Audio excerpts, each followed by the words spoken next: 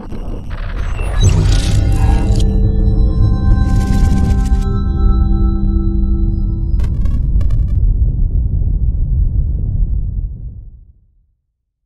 going on, ladies and gentlemen? Welcome back to the channel. My name is Paul. This is the Leeds Therapy.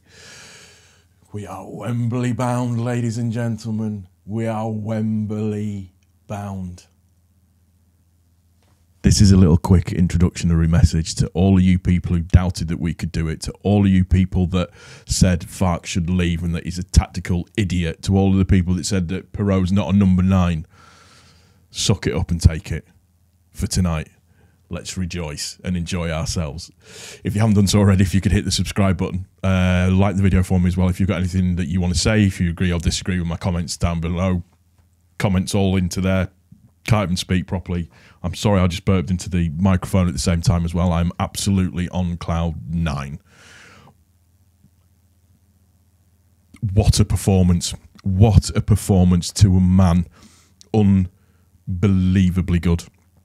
Just absolutely incredible. I am so proud of those boys, just so unbelievably proud of what they've managed to achieve, what they've done, and getting to Wembley. Listen, nothing is ever given, nothing is a guaranteed, but that performance tonight is pretty much as good as it gets. Nobody expected us to do that, nobody. And just to a man, everybody was brilliant. That first goal was very, very clever from Gruev. He goes to Somerville, and Somerville actually says, I'm pretty sure Somerville says to him that Gunn is standing quite far over onto his right-hand side. And he takes the shot, the ball goes in, we score the first goal, fantastic, let's move it on. And then Pirou gets his goal. Can we take a moment to just eulogise about how good that cross from Nonto was? Absolutely inch perfect. Can we also talk about the fact that Pirou peels off of his man, points with his left hand, stick it onto the far post, I'll get there. The cross is just disgustingly nice. I mean, it's disgustingly nice. And It just a thing of beauty, and Pirou gets in between keeper and the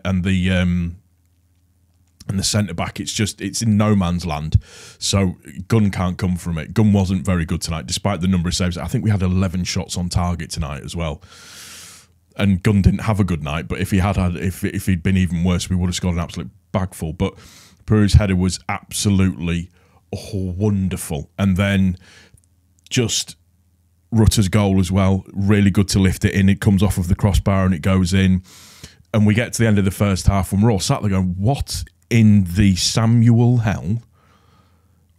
Where has this performance come from? Because we all saw the lineup at the start and we all thought, is he going to play 4-3-3 again? And then it was like, well, actually, no, it's probably going to be more kind of like the 4-2-3-1 that we've been used to.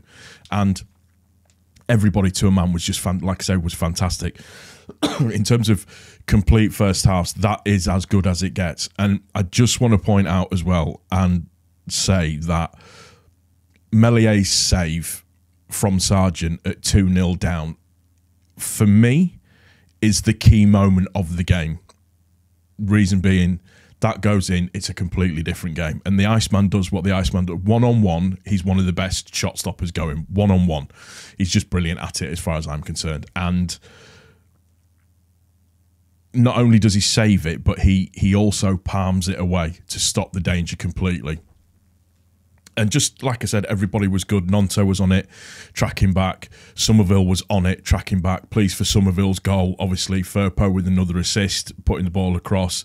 So what's that for Somerville this season so far? That's 21 goals and 11 assists. That's 32 goal involvements. What a phenomenal season. And he scored, does this, and does this, the mentality thing. And, you know, I've criticised them for the mentality side of stuff, but they showed up tonight. They absolutely 100% showed up tonight. So nothing more but, you know, props for them and just congratulations. The rest of the game goes really, really well. Everybody just puts a shift in. Archie Gray, just, you forget that he's 18. He's taking people on. He's making people look ridiculous. Just, we kept all of their players their key players, especially, quiet. So Sargent went off after the played only the first half, and I think it was a punt for them to play him, I think, because of the injury. So obviously he comes off at the end of the second half. Ashley Barnes, who we all hate, didn't have a good game. Every time they were trying to throw themselves and foul and everything, and it wasn't working. Also need to say, so I can't stop burping. Also need to say props to the referee, who actually had a very, very good game. Ref the game really, really well. Didn't put up with any nonsense from anybody, and the game flowed nicely. And I think it's important to mention that. So props to the referee for doing that. But not only, I mentioned about Melee, but his distribution was a lot better tonight as well, which was really, really good to see. Kamara, box to box, fantastic. Did everything that we wanted him to do. The last 2.5 games that he's played, he's been absolutely phenomenally good. Archie Gray, as I said, mentioned, brilliant. And I genuinely think he's generational, moving from right back and then having to come into the midfield section when Rutter came off to go into the number 10 role. And it's just like he just adapts. He's so good. We're lucky to have him as a player. Peru turned into a number 9 tonight. That is the best that he has played in a Leeds United shirt by an absolute country mile, which is a really, really good thing to say. And just, again, you look at his movement for the goal, was just first class. Exactly what you want him to do, exactly how you want him to be. Brilliant. Somerville, again, back to his best a little bit more. But one of the things, and I was on the Just Joe stream, the initial reaction for the actual game itself, and one of the things that we were all talking about was there's been a bit of selfishness within the squad in terms of people trying to score goals themselves, or try to, run through about 15 players to score a goal, and there was more of looking for potentially somebody who's in a better position. There was a lot of that on, and I think that was really well highlighted by the way that Somerville fought for the ball to come across for Rutter to score his goal. And again, Nonto with the ball in. I would have liked to see Nonto get a goal, but, it wasn't to be. But just overall, we were brilliant. And obviously, the highlight of it for me is seeing Coops come on. That was a really, really nice touch. And I know he came out with his family afterwards as well. So I think, this is the last we're going to see of Cooper in a Leeds United shirt. And, hand on heart, you've just got to say thank you to the skipper. He's been an absolutely phenomenal servant to the club and everything that he's done. And, the hoodoo of losing a playoff game is now gone. He's now gotten over that. Obviously, the Derby thing's gone. We're going to get to Wembley. We're going to get to go to Wembley and do what we need to do. Hopefully, like I said, you don't count your chickens. This isn't a foregone conclusion that we're going to win the game and go up. We have to turn up. We have to earn the right. If we play at Wembley like we did tonight, then we have every single chance going to get up. But it's not the time for getting worried and stressed about stuff. What is important for me tonight is that we celebrate the fact that